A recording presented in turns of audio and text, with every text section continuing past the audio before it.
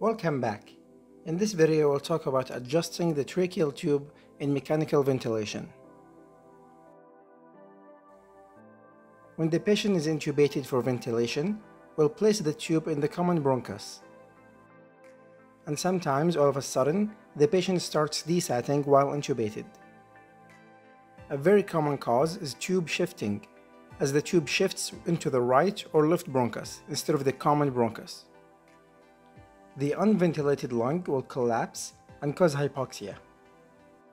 This can be quickly corrected by pulling the tube and replacing it into the common bronchus.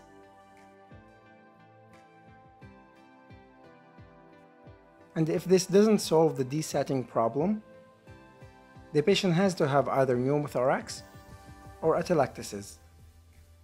Atelectasis is much milder and can resolve on its own. But if it was pneumothorax, a vigorous intervention must be performed.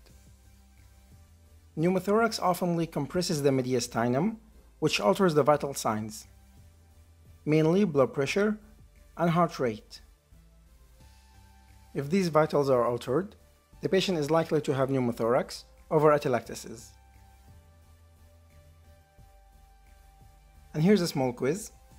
Which of the following is a content of the posterior mediastinum?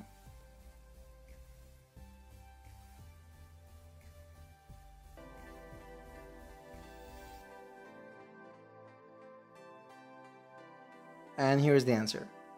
Alright guys, that's all I have, and thank you so much for watching.